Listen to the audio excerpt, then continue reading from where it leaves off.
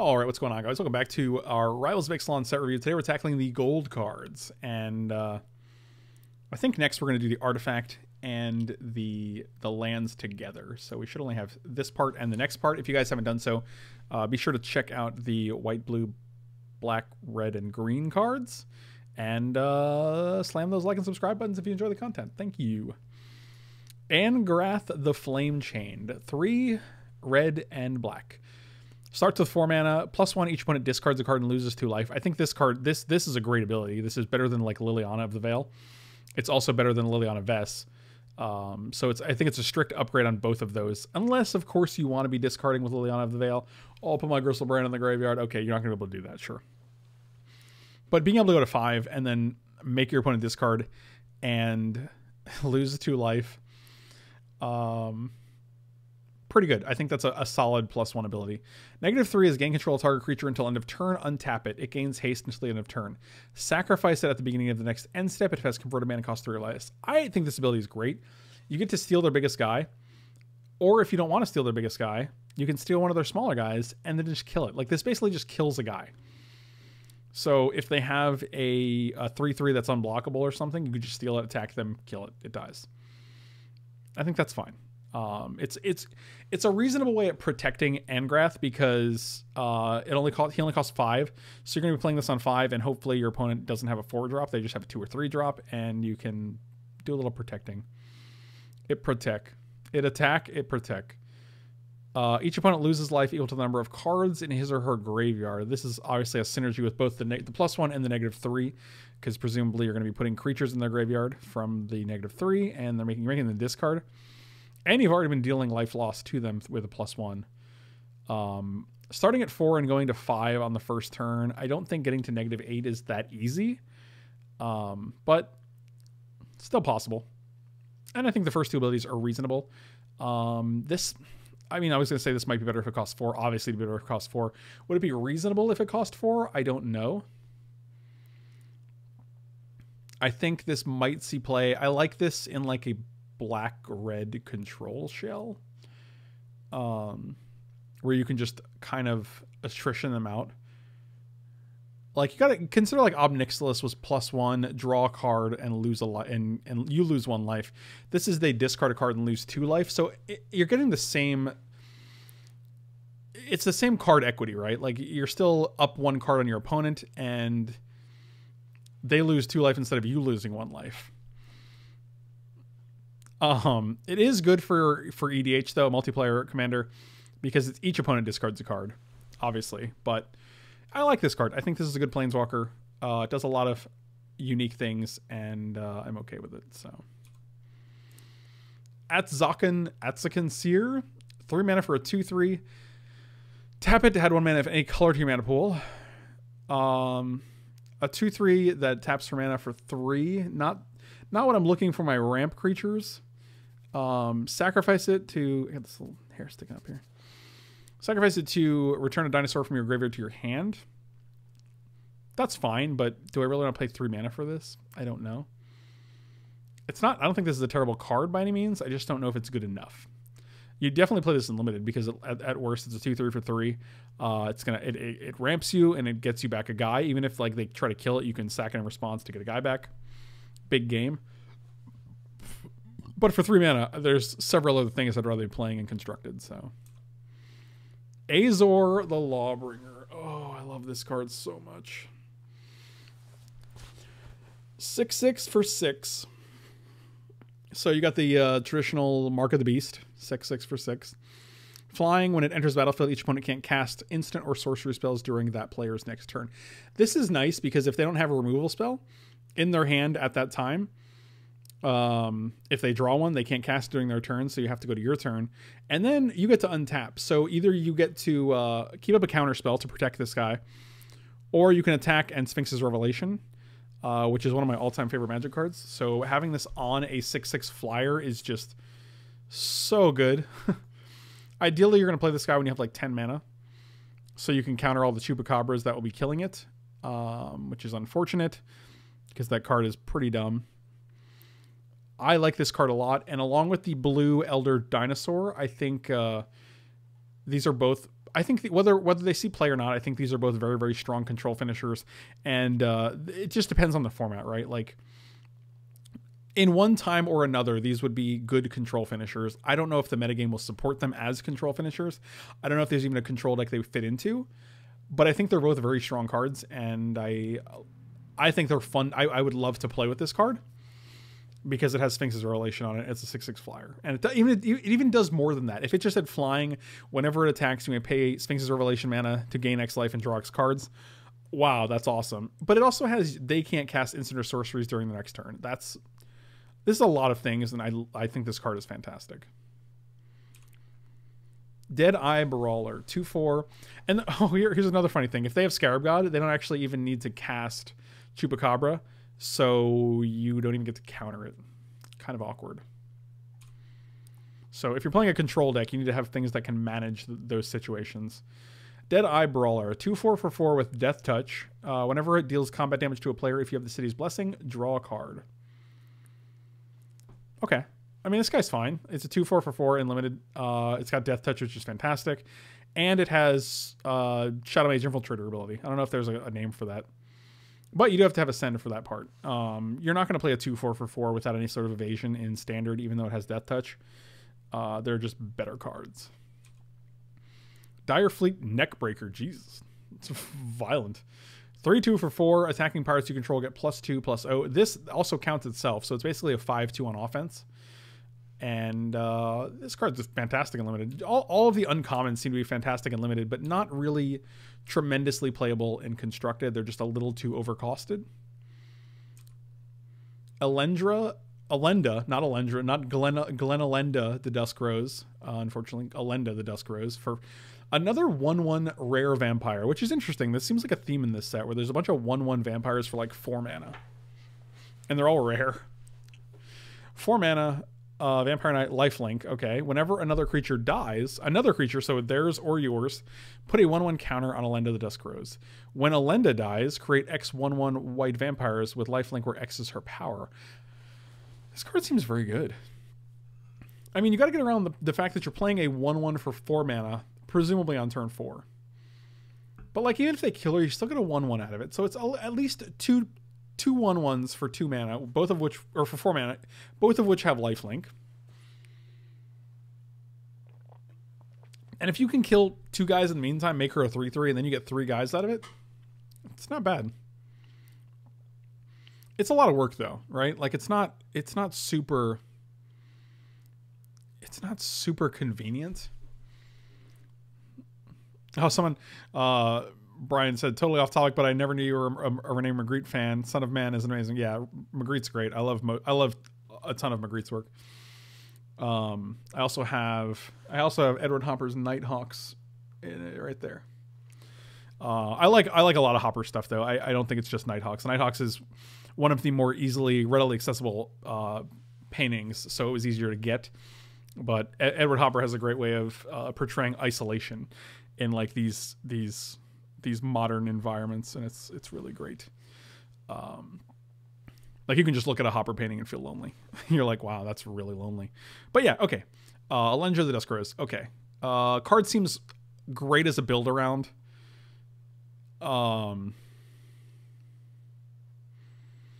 It doesn't survive a sweeper though. If they like play Day of Judgment or something, you know, hypothetically speaking, she's going to die at the same time everything else dies. She'll see everything dying and she'll be like, oh, let me put some counters on. But you'll never actually get to put the counters on, so you'll never actually get the life linkers. You'll just get probably like 1/1/1 or however many are on there before the Day of Judgment. So again, this is a card that has a ton of potential, but I don't know whether it's going to, like, again, it's uncertain whether it's going to be utilized, I guess. Hadana's Climb. 3 mana for a legendary enchantment. At the beginning of combat on your turn, put a 1/1 counter on target creature you control. Then if that creature has 3 or more 1/1 counters on it, transform this. Okay, I like this because you can play it pre-combat and then you get a counter the first turn it comes into play. So it does kind of do something on the turn you play it. That's cool. And then you flip it, and what happens? You get Winged Temple, winged or winged, I wonder, Temple of Araska. I'm an English major, but you know that doesn't give me access to every single pronunciation that exists. Tap it to add 1 mana of any color to your mana pool. This is a great feature. It seems like a lot of these lands that flip add 1 mana of any color, which is pretty sweet as far as lands go. Like turning all these lands into like City of Brasses is pretty strong. And then for 3 mana, 1 blue green, target creature you control gains flying, it gets +X/+X, where X is its power. That's pretty strong. And this is just 3 mana for an enchantment. All of these seem really strong. Like, even if you just have a 2/2, right? Like, you have a 2/2, you make it a 4/4 flyer for 3 mana. Well, for 4 mana because you're tapping a land to do it. Still, that's pretty good. One thing I don't like is that... okay, so one thing I like about this, actually, I turned a dislike into a like. It says at the beginning of combat, put a 1/1 counter on target creature you control. And then if that creature has 3 or more 1/1 counters, transform it. I wish the transform was a May ability because this is legendary. So you don't necessarily want to be flipping into multiple of these. But on the other hand, you can just target a different creature. If you only have 1 creature and it already has 3 counters on it, I mean, then you're just going to lose this card. It's just going to be +1/+1 counter, but you're probably not going to be playing it if that's the case. So, yeah, you just try to avoid flipping any future copies. And it's still, even if you don't want to flip it, it's still a +1/+1 counter on you know, any number of creatures for as long as it's on board. So this card seems strong. I like this card a lot. Huatli, Radiant Champion. 4 mana for a 3 loyalty planeswalker. +1, put a loyalty counter on Radiant Champion for each creature you control. So she already goes to 4. If you played a 2-drop and a 3-drop and then a Huatli, she goes to 6. It's not bad, but it doesn't really do anything other than go to 6, right? Like, the ability is go to 6. -1, target creature gets +X/+X, where X is the number of creatures you control. So clearly both effects are very, very creature-based. Depending on how many creatures you have. And then -8, you get an emblem with whenever a creature enters the battlefield under your control, you may draw a card. That's very similar to the Nissa emblem that was like whenever a land enters the battlefield under your control, you may draw a card. However, creatures are, I would say, harder to come by. Like, you're probably very, very frequently going to have more lands than creatures in your deck. And you can always play a land on your turns, where you can't always play a creature if it's in your hand. Like, if you have a land in your hand and a creature in your hand, you can always play the land. Whereas there are definitely restrictions on when you can or can't play certain creatures. So I would say the triggering on lands is a better ability. But you can potentially, like, there's situations where you can plus her once and then just -8 her the next turn in certain decks. This card's really interesting. I don't know how to evaluate this. Like, I wish she did more. She doesn't protect herself at all, except for by putting loyalty counters on herself. But if you have no creatures, it's literally just a +1, right? Like, her +1 ability is relying on you having creatures. And if you already have creatures, then that's protecting her for you. So there's no inherent protection to this card. It's also when a creature enters the battlefield under your control, so you don't actually have to cast the creature. But if it doesn't resolve, like, you could. So if I play Regisaur Alpha with this, I draw 2 cards. But if the Regisaur Alpha doesn't resolve, I don't draw any cards. So that's interesting. See, again, that's another one of those keywords that are very similar to one another in Magic, where it's like, if it means one thing, it has a very, very specific effect, and if it means one word different, it has a completely different effect a lot of times. And yeah, I don't know how I feel about this Planeswalker. I don't know. It feels like it does nothing. Like, this is very, like, I'm reading it now and I'm like, this is like the Null Rod of Planeswalkers. It does nothing. All right.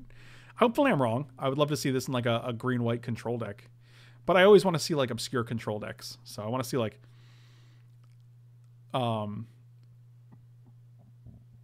yeah, 2 people in chat said white-based token decks, and I can see that. You just play this, like, you play like 3 or 4 guys out, and then you play her and go to 8 immediately, and then you -8 her so that every time you make a guy with Legion's Landing, you just draw a card. It's pretty good. But I do worry about the Abzan token deck because it's already a nightmare to play against, let alone like when you're making three tokens a turn and drawing 3 cards a turn. Like, oh god, nightmarish. So here's hoping that's not something that happens, because that seems like a nightmare. Journey to Eternity. I actually did a YouTube video with this and Form of the Dinosaur, or whatever it's called. Is that not what it's called? 3 mana. When enchanted creature dies, so it's an aura. Enchanted creature you control. When enchanted creature dies, return it to the battlefield under your control. So not only does this flip, but you get the creature back, right? So if I put this on... My comparison in the video was Sakura Tribuilder. So I play a Sakura Tribuilder on 2. On turn 3, I play a Journey to Eternity on it. So I have 3 mana, right? Because I have 3 lands. So I'm going to sack the Sakura Tribuilder. I'm going to go up to 4 lands. Journey flips into a land. That's 5 lands. I get the Sakura Tribuilder back, and I can sack it again if I want to go up to 6 lands. And then on turn 4, I play another land, so it's 7 lands, right? And this is what it flips into. Return target creature card from your graveyard to the battlefield, which is an incredibly strong ability. For 5 mana, you get to discard something to Liliana if you want. You get to put things into the graveyard with Tasigur. Like, there's all kinds of ways to get creatures into the graveyard in Modern. And, but, like, if you just go Sakura Tribuilder into this, like, you have 7 mana on turn 4, which is pretty strong.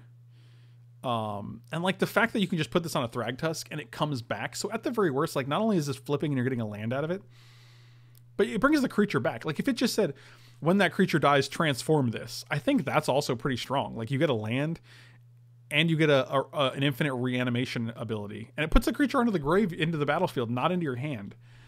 So like you can be like, all right, bring back Thragtusk, go. And then they're like, kill it. And you're like, all right, bring back Thragtusk, go. Like, and yeah, like that seems amazing. Like this card seems fantastic and super frustrating to play against, especially in Standard, where you're just like, all right, I'll play another Hostage Taker. All right, kill it. Okay, I'll pay 5 and play another Hostage Taker. And like the fact that like it just gets the creature back when it dies, like, oh, this card seems fantastic. Again, like it's funny because I like the Simic enchantment, and I like the Golgari enchantment. So I guess I'm just playing Sultai in Standard. Jungle Creeper. 3/3 for 3 for 5 mana. Return it from the graveyard to your hand. This is like, in the old day, I can definitely see this being like a fantastic finisher. Like, wow, 3/3 for 3 that just keeps coming back. Oh my god, I can never kill it. Like back in the day. And then you just kill everything they have, and you just tear apart their hand. And you just keep bringing back your 3/3 for 3. Unfortunately, that's not the days we live in. And this guy is not good. So, apologies, Jungle Creeper, but you creep on out of here, buddy. Go creep somewhere else. Kumina, Tyrant of Orazka. 3 mana for a 2/4. Good deal. All right. Legendary creature, Merfolk Shaman. Okay, another good deal. Tap another untapped Merfolk you control. Kumina can't be blocked. All right, I'll tap my Curse Catcher. Kumina can't be blocked. Seems good. Tap 3 untapped Merfolk you control. Draw a card. So we have Cryptbreaker. Cryptbreaker ability. Yeah, that's pretty good. That's very good. Tap 5 untapped Merfolk. Put a 1/1 counter on each Merfolk you control. That is really strong. I think any one of these abilities is very strong by itself. But the fact that they're all 3 of them are on this 2/4 Merfolk for 3 mana is insanely strong. And I think that's also the reason that this is one of the most expensive cards in the set right now. So, yeah, I can definitely see this being played in both. I can see this being played in Modern. Like I played the blue-green Merfolk deck in Modern for a Modern Monday once. And it just felt like regular Merfolk with some green cards in it. There was no real hiccups because you don't... Like, your mana is not bad, you know? Like, you still have Cavern of Souls, you still have... You just put Breeding Pools and Misty Rainforest in the deck, and you're fine. So maybe you just play this in Modern, but, I mean, if there's a blue-green Merfolk deck in Standard, this is definitely a card you're going to put in there. Seems good. Legion Lieutenant. 2/2 for 2. Other vampires get +1/+1. I love the alliteration on these lords. Lords like Legion Lieutenant. It's alliteration there. As it's worded, do you get consecutive effects if you tap 5? Do you get all 3 bonuses? No, you don't, because you're only activating one ability. I will activate the +1/+1 counter ability and tap 5 merfolks. That does not give you, that's not also activating the other 2 abilities, because you have to choose which one you're using. Like if I have $5 and I'm at Taco Bell, I can't get everything less than $5 as well, right? Other vampires you control get +1/+1. This card's great. If there's a black-white vampire deck in Constructed, you're going to play it. This card's awesome and limited. Merfolk Mistbinder. There's that alliteration again for that Lord alliteration. 2/2 for 4 or 2/2 for 2. Again, going straight into the Merfolk deck in Constructed. You're always going to play this in limited if you have the mana and the Merfolk. You got the mana and the Merfolk. You would play in this. If you got the mana and the Merfolk, you would play a Merfolk Mistbinder. How long am I going to be on for? You just got home, Esper Charm. I will be also doing artifacts and lands after this. So. Path of Metal.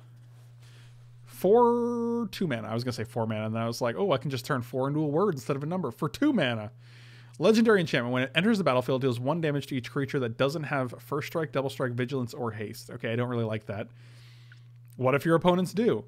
I guess on the bright side, all of the vampire tokens are going to be 1/1 lifelinkers. So you can kill all the vampire tokens, and you can probably kill most of the merfolk guys that have 1 toughness. So this is basically protecting red and white creatures, which is interesting. But again, like as far as the off-color enchantments that flip into things go, this is my least favorite so far. Whenever you attack with at least 2 creatures that have first strike, double strike, vigilance, or haste, transform it. Oh god, that's even like one of the more difficult flipping triggers as well. Like for the black-green one, creatures are just going to die. That's going to happen. So, okay, no big deal there. For the Merfolk one, it's giving you counters, so you don't have to do anything else there. For this one, you actually have to have a specific type of creature. That's rough. What does it turn into? Add a mana of any color to your mana pool, obviously. 2 and a tap. It deals 2 damage to each opponent. That's unexciting. 3 and a tap. Choose a creature at random that attack this turn. Destroy that. At random? Yeah, this one definitely seems like the worst. I wouldn't even want... The problem is, like, it's a legendary enchantment, so you can't even play, like, 2 on 1 turn to, like, kill 2 drops. You can, but then one of them dies. Yeah, it's just that this feels like a weird... This feels like a weird card. Yeah, I don't know. You're not drawing cards with it. It has no card advantage. You have to have specific cards in your deck. You have to have your opponent doesn't have specific cards in their deck. And the abilities are unique. Like, you can either destroy a creature at random, which is kind of weird, or you can deal 2 damage to the opponent, but it just takes so much work. Like, you already have at least 2 creatures in play. I don't know. Profane Procession. 3 mana for a legendary enchantment. 5 mana. Exile target creature. Then, if there are 3 or more cards exiled with Profane Procession, transform it. So this is... I don't hate this one, but I also think it's the most expensive by an extremely large margin. Like, you have to exile 3 or more creatures with this card. Right? So you're spending 18 mana in order to flip it, and when you flip it, it becomes Tomb of the Dusk Rose. Add a mana of any color. 4 mana, put a creature card exiled with this permanent onto the battlefield under your control. That's interesting to me.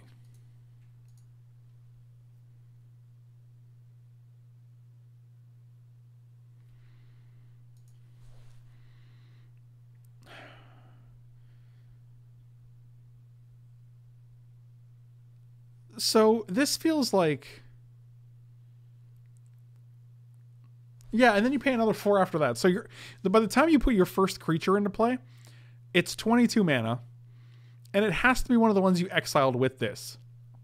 Whereas, unlike the black-green one, it could be any creature in the graveyard.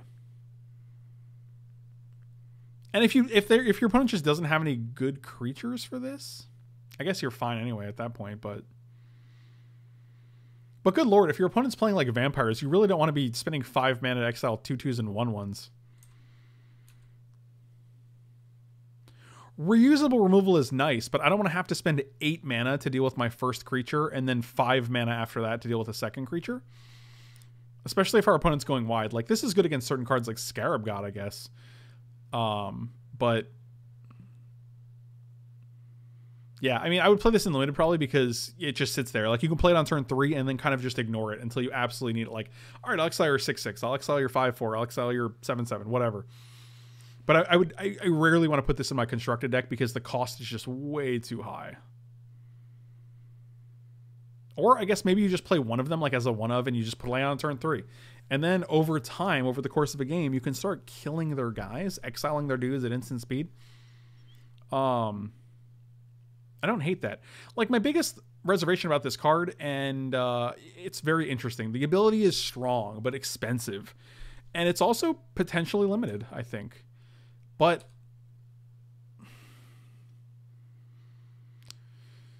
playing it on 3 and just having a card that says 5 mana exile a guy up to 3 times is pretty strong, and then you get those guys back. I don't know. I'm on the fence about this card. Like, the amount of mana is exorbitant, but the ability is not terrible. So, I don't know. We'll see. Protein Raider. Oh, gotta get them gains. It's Protein Raider, but yeah, it's funnier the way I said it. So 3 mana for a 2/2. Shapeshifter Pirate. That's interesting because it doesn't have all creature types.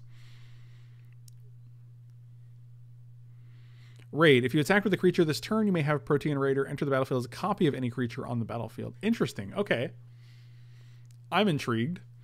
It's interesting because you can either have a Grixis pirate deck, a red-black pirate deck, a blue-black pirate deck, or a red-blue pirate deck. So there's actually 4 different pirate decks that I think are possible, which is nice because it lets you choose or combine them all, which is a good feeling because it gives you a lot of play, actually. Yeah, all right. It's a 2/2 for 3 at the worst, and it's a pirate, so it's kind of cool.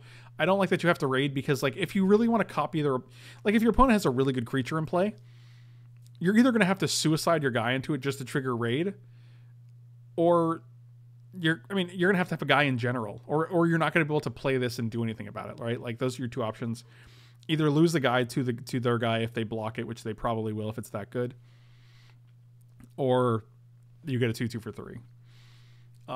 Requiring you to raid is such a win more ability because it requires you to have creatures on board and they have to be attacking, so that's interesting. But I mean, a lot of times the raid deck is going to be a little more aggressive, and maybe you just want to copy your own guys with this, but I don't know. We'll see. This card is still fine. Like, it's still a pirate. It's a 2/2 for 3, and I think a lot of times you're going to be copying like a hostage taker of your own or something, so we'll see.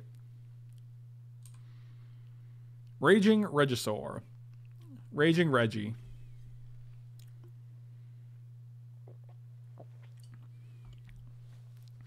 Four mana for a 4/4. That's a good rate. Whenever it attacks, it deals 1 damage to target creature or player. This is actually great. I mean, I'm not going to play it in standard because there's just better value, but I mean, maybe, I don't know, maybe I would. If there's a necessity for it, being able to kill a 1/1 life-plaguing vampire every turn is great. But I doubt it. I think there's better options. And the other thing is, this guy is amazing and limited. I'll play a 4/4 for 4 all day because it's just super strong. Like, that's a great rate for limited. And the fact that this guy just has to attack to shoot something is also pretty good. So, Relentless Raptor. Let me check something real quick. Yeah, okay, cool. All right, 3/3 for 2. It attacks or blocks each combat if able, and it has vigilance. This guy's fine. I mean, you're going to be wanting to attack with a 3/3 for 2 every turn anyway, so whatever. And if they have a bigger thing, you probably also have a bigger thing at that point because you're playing dinosaurs. So your guys are probably just going to be trumping their guys, and there's plenty of removal in red and white to clear the path. So that's cool. Also, keep in mind that this guy can deal damage to your own guys as well to trigger your own enrage, which is just great. So, I mean, if you have this guy on board when you play the poly dinosaur, you can just make a 5/5, make another 5/5, which is pretty cool. So, I like the versatility and the subtlety of cards like this, where it's like, hey, you think it's best shooting your opponent or one of their creatures, but really you can do it to your own creatures as well, because that's that's a baked in mechanic here. So that's pretty cool. Resplendent Griffin. Flying. Whenever it attacks, if you have the City's Blessing, put a 1/1 counter on it. This card's great, actually. 2/2 for 3 is pretty solid automatically. This does not look like a Griffin at all. It looks like a Parakeet. So I don't know why it's not Resplendent Parakeet. But, I mean, this is just a 2/2 flyer for 3, which is pretty standard limited fare. And if you have the City's Blessing, you just get more. And the nice thing is that you don't have to wait till the upkeep. So if you play this while you have the City's Blessing, or if this gives you the City's Blessing, you just get a 3/3 flyer that turn. Or the next turn, or like whenever it attacks, basically. So I think this card's good. Probably not going to see constructed play, but this is a fantastic limited card. Siege Horn Ceratops. 2/2 for 2. Whenever it is dealt a damage, put 2 1/1 counters on it. Say this is a situation where you just want to shoot it with that raptor. That 4/4. Is that a raptor? I don't even know if it's a raptor. It's a Raging Regisaur. Raging Reggie. But yeah, I mean, like, otherwise you're probably not going to play a 2/2 for 2. Like, I'm sorry. The situations where this guy takes damage and survives are so slim. You're not going to be... No opponent's going to be attacking their 1/1 into this, and you're not going to be...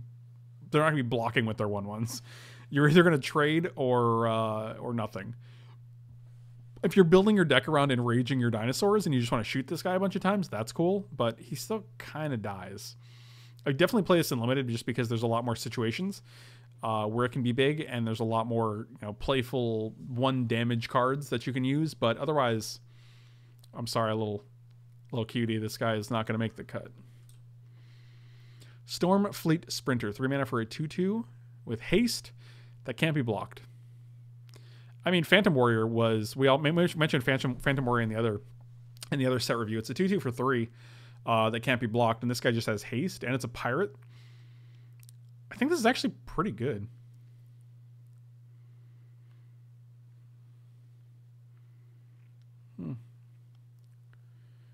I mean, maybe. I don't know. This card obviously played in limited because it just gets in there for 2. And it's just basically on par with like Sky Knight Legionnaire from Ravnica. That was in Ravnica, right? Boros? Yeah. Which was a 2/2 flyer with haste for 3. And instead of flying, this just says can't be blocked. Which is better. And see, it's not strictly better because Sky Knight Legionnaire can block flyers. And this guy cannot. But it can't be blocked by flyers. So, you know, pros and cons again. But yeah, as far as, like you guys said, Siegehorn Ceratops can be, it is good friends with Winding Constrictor and Walking Ballista, obviously. Like, you can just go Walking Ballista for 3, shoot it, make it a 4/4, shoot it, make it a 6/6. Significantly larger when you have Winding Constrictor out. But, I mean, if you just want to go strictly white-green, yeah, that is an option. And I can definitely see that being a situation. See, like, and again, like, most of these cards are very, very good in the correct context. So you have this guy, and if you have Walking Ballista, cool. Otherwise, it's just a 2/2 for 2, which is a little bit uneventful for me. But I'm willing to give you a chance, Stormy. CG? I don't know. Yeah, this card's also fine. Not sure if it's going to see constructed play, but I wouldn't be surprised if it did, because it takes advantage of all the pirate synergies, which is cool. But there doesn't seem to be a pirate lord other than like Admiral Beckett Brass. I believe that's a lord. Storm the Vault, the blue-red one. This was spoiled initially as well. It is 4 mana. Whenever one or more creatures you control deal combat damage to a player, create a colorless treasure token. So no matter if it's 1 creature or if it's 4 creature that deals combat damage, you get a treasure token. This is also great with all the evasive pirates, like the one that just can't be blocked, or any flyers. At the beginning of your end step, if you control 5 or more artifacts, transform it. So any artifacts, not just the treasures, but does help flip itself. That's this front ability is just fine. And then it just transforms into Tolarian Academy, right? Add 1 mana of any color, or add a blue for each artifact you control. So presumably you're going to have 5. So then you flip it and you can make 5 mana with this. That's actually pretty sweet. I like this card a lot. People keep talking about Revel in Riches, because there's apparently a lot of cards that go along with it, especially the also the blue not the blue, the red 7-mana sorcery card that puts a number of treasures equal to the number of lands you control. There's a bunch of cards that are just putting in a bunch of treasures right now, and that's pretty interesting. So any cards that are going to make this obscure Revel in Riches deck a thing are okay with me, and hopefully that's true, because that seems pretty cool, and that's a deck I really don't mind losing to at FNM. If I sit down and play 5 different energy decks, it's just not a good time. But if I'm sitting down playing against like Revel in Riches with Storm the Vault and the other card, like cool, that seems fun. I would love a Baleful Strix reprint. I don't think it's too strong of a card, and I would love to see it, especially in Modern. So that's a good point. Zacama Primal Calamity. This card is amazing, and I'm a super huge fan of it. I'm as big a fan of this as I was of Gishath in Ixalan. So 6, 7, 8, 9 mana. That's a lot, but it's a dinosaur, so there's a bunch of ways to cheat on this. Vigilance, Reach, Trample. When Zacama Primal Calamity enters the battlefield, if you cast it, untap all lands you control. So you just play it for 9, untap 9 lands. That's pretty insane, which means you can use all 3 of the abilities. So that's kind of elegant, right? Like they costed all of the abilities in such a way that if you paid this with 9 mana, with 1 white, 1 green, and 1 red, you can reuse all of those abilities to activate each one of Zacama's abilities. You can deal 3 damage to a creature, which is huge, or you can deal 9 damage depending on if you have 3 red. You can destroy an artifact or enchantment, or destroy 3 artifacts or enchantments, or you can gain 3 to 9 life, all of which are pretty powerful. So it also has Vigilance, Reach, and Trample. I can understand why this doesn't have haste, because good lord, that's disgusting. But yeah, this creature is really cool. And the nice thing is, like, even if they kill it, you still get to untap your lands, so you could potentially play something else, which is kind of cool. And if they wait till the end of your turn to kill it, then you still get to activate its abilities in response, which is nice. So there's a bunch of different benefits to this card. So it's not just like a big dumb dinosaur. So that's cool. But yeah, these have been the gold cards. And thank you guys so much for watching. Really appreciate it again. If you guys haven't done so, be sure to smash those like and subscribe buttons down there. Really appreciate it. Helps me out. And hopefully I'll see you guys next time for the artifact and land cards. Be sure to check out the white, blue, black, green, and red cards as well if you missed those. And thanks so much for watching. Really appreciate it.